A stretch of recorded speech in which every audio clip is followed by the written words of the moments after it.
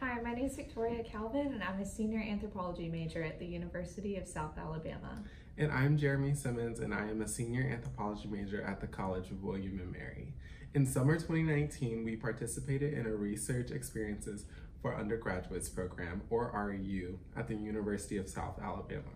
As part of this program, we conducted research on archaeological human remains from two tombs known as UNAR-1 and UNAR-2, which are today located in the Emirate of Ras Al Khaimah in the United Arab Emirates. The bones inside these tombs were found to be mostly commingled, which means that instead of individual skeletons, the bones were completely mixed up. These tombs are from the Umayyad period, which dates back to 2700 to 2000 BCE, part of the early Bronze Age in southeastern Arabia. Settlements appeared during this time along with newly developed method of agriculture called oasis agriculture to sustain a more sedentary lifestyle. We were interested in learning more about the people in the Umayyad period and how they interred their dead through examining the commingled human skeletal remains found in tombs UNAR-1 and UNAR-2. Our research project focused on estimating sex, or the number of males and females in each tomb, using the temporal bone of the skull. The temporal bone is located on either side of the skull and contains the ear canal. To begin our research, we first developed hypotheses, or educated guesses, about who was allowed to be placed in these tombs. Our first hypothesis was that there would be no difference in the ratio of males to females between tombs UNAR-1 and UNAR-2. While the development of social hierarchies during this period might affect the sex ratios found in these tombs, we predicted that the number of females and males would be relatively equal based on previously reported sex ratios from other nearby Umayyad tombs. To test this hypothesis, we first used a feature called the mastoid process of the temporal bone. The mastoid is a projection of bone behind the ear and is generally larger in males and smaller in females. To estimate sex more scientifically, we assigned a score between 1 and 5 to the mastoid process based on its size.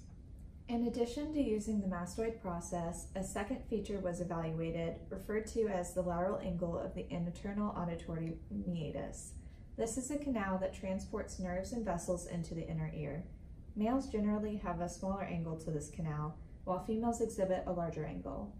To measure this angle, we created a mold of the inner ear canal using dental casting materials. After the mold hardened, we removed it from the canal and cut it in half using a scalpel. The two halves of the mold were then scanned and printed on paper so that the angle of the canal could be measured.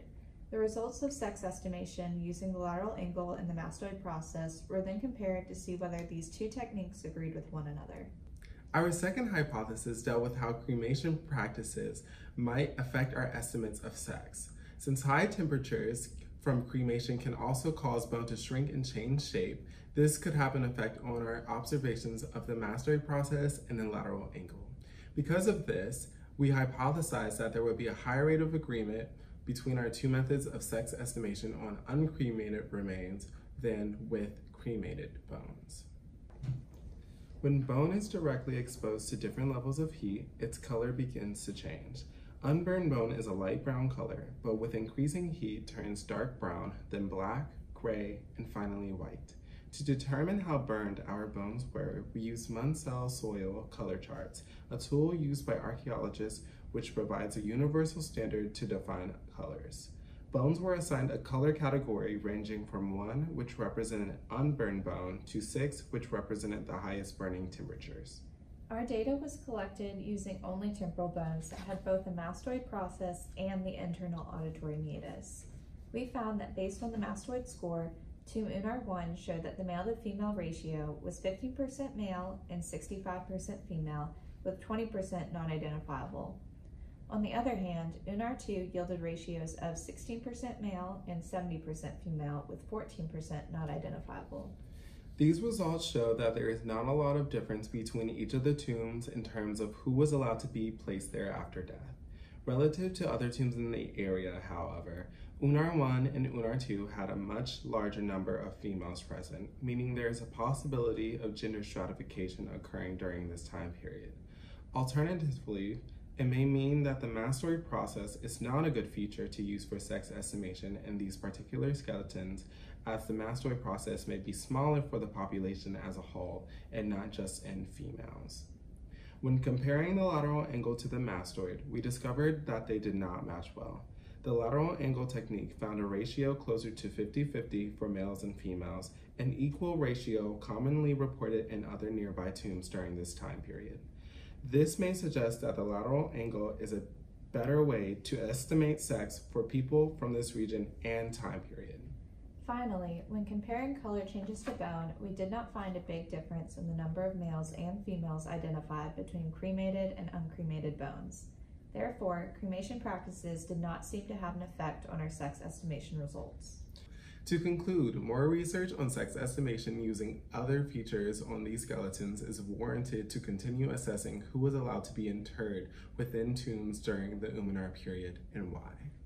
Jeremy and I would like to give a special thanks to the National Science Foundation for funding this research, the government of Ras Al Khaimah, Department of Antiquities and Museums for permission of studying the remains, our project mentors, Dr. Amelia Hubbard and Dr. Alexis Boutan, and our directors of the REU, Dr. Leslie Gregorica and Dr. Jamie Uliger, for the excellent leadership throughout the entire research process.